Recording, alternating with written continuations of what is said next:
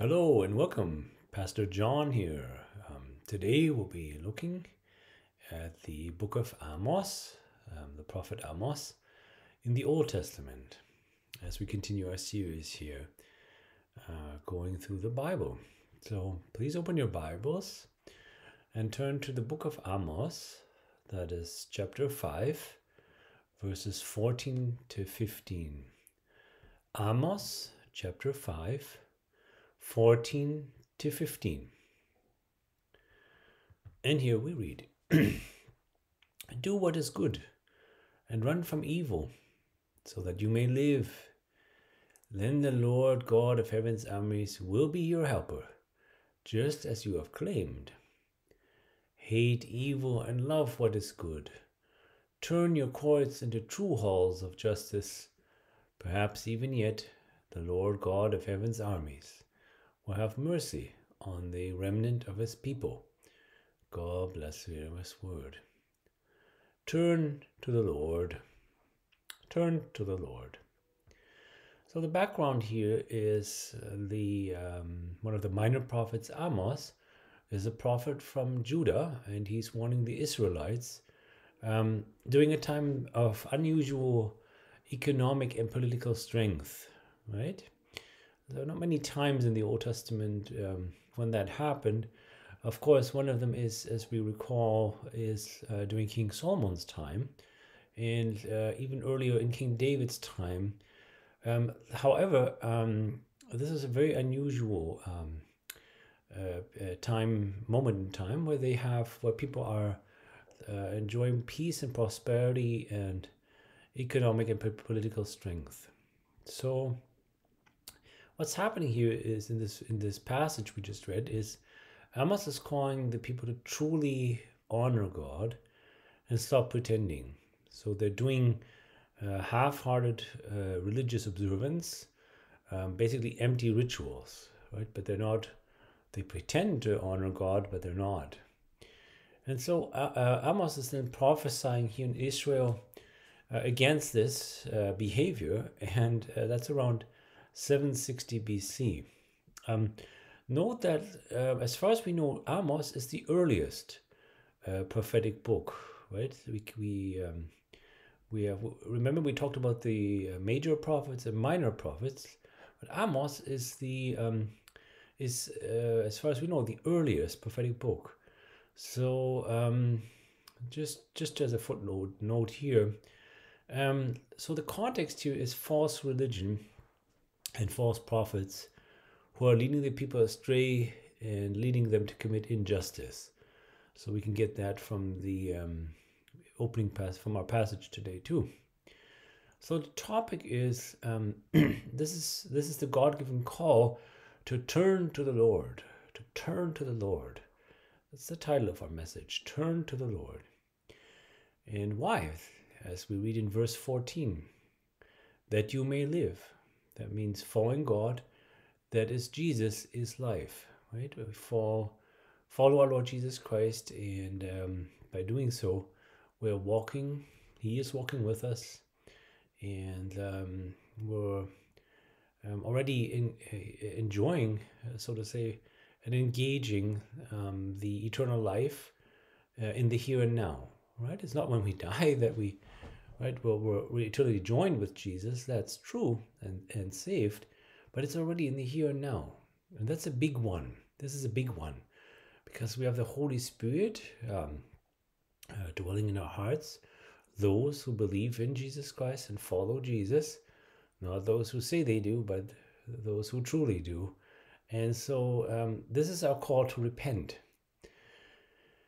As we read in Luke 5:31 to 32, Jesus says, Jesus answered them, healthy people don't need a doctor, sick people do. I have come to call not those who think they are righteous, but those who know they are sinners and need to repent.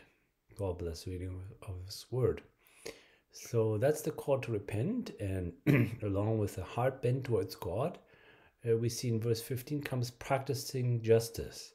Again, it's the same call that God gives us then as it is now, And God promises that He will have mercy on the remnant. The remnant is believers, right? God-fearing people who turn and trust to Him. At a later time, all people will experience God's justice. So, in any which way and form. So we have to be aware of that. When Jesus Christ returns the second time, whenever that is, the Bible doesn't tell us, we don't know, we're not supposed to know, everything will come to light. So that's a big one. So we want to, not all people who say, as I said, who follow Christ are His followers. And Jesus warns us about this in Matthew chapter 7, 21 to 23. So if you want to turn to the Bible, Matthew chapter 7, verses 21 to 23, and read along. All right? It's about true disciples here. And Jesus says, "Not everyone who calls out to me, 'Lord, Lord,' will enter the kingdom of heaven. Only those who actually do the will of my Father in heaven will enter. On judgment day, many will say to me, 'Lord, Lord, we prophesied in your name, and cast out demons in your name, and performed many miracles in your name.' But I will reply, 'I never knew you. Get away from me, you who break God's laws.'" God bless you of this word. It's a very important verse here, and so just for us as believers to be aware of that, right? We can't see people's hearts, but we can just go by what people, not just what people say, but especially what people do or not do, and then see, by their fruits, we were able to recognize them, right? Who are true followers or who are followers of Jesus, and those, as Jesus warns us, some who are not, and so we have to pray for people who claim they are following Jesus, but they're not. So what does turning to the Lord mean for you? It means that God commands us to turn away from evil, any form of evil. So sin, idols, worldly enticements, any form of evil, anything that is not of God, that does not honor our Lord Jesus Christ and is not from our Lord Jesus Christ, is evil by default, right? There's no neutral, or perhaps, or maybe, either something or someone points to the cross, our Lord Jesus Christ, or it doesn't. So on this note here, the writer of Acts, that is Luke, writes in Acts 3, verse 19, "Now repent of your sins and turn to God, so that your sins may be wiped away." I read it again. "Now repent of your sins and turn to God, so that your sins may be wiped away." Again, a call to repentance, and God also commands us to do good. In Isaiah chapter 1, verse 17, we read, "Learn to do good. Learn to do good. Seek justice. Help the oppressed. Defend the cause of orphans. Fight for the rights of widows." So that's one of the things we're called to do, to look after those who are in need, especially those in spiritual need, as good shepherds, not hired hands. And along those lines, God also commands us, as we read, to hate evil and love what is good. God commands us to hate evil and love what is good.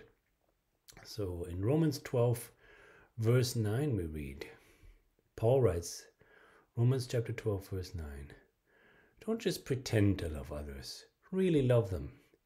Hate what is wrong. Hold tightly to what is good." God bless reading of His word. So our duty and our calling is, as believers of Christ, not to pretend to love other people, but really, really to love them in a way, right, that honors God. That doesn't mean that we tolerate people or that we associate with evil, but we pray for people who are in need of repentance, as we all are. and that's our calling and duty too. So the big one, very important, this call to repentance. We cannot do this in our own strength apart from God. We cannot do this in our own strength apart from God. It's a big one. However, God promises God will help us as Christians. God promises this. Let's go back to our initial verse in Amos. Amos 5 verse 14. Do what is good and run from evil, so that you may live. Then the Lord God of heaven's armies will be your helper, just as you have claimed. God bless the reading of His word. So here we have the promise that God, as we turn to the Lord, our Lord God, our Lord Jesus Christ, He will help us because we can't do anything on our own strength. And that is an encouragement and blessing here we find here in the book of Amos. May God bless you and keep you.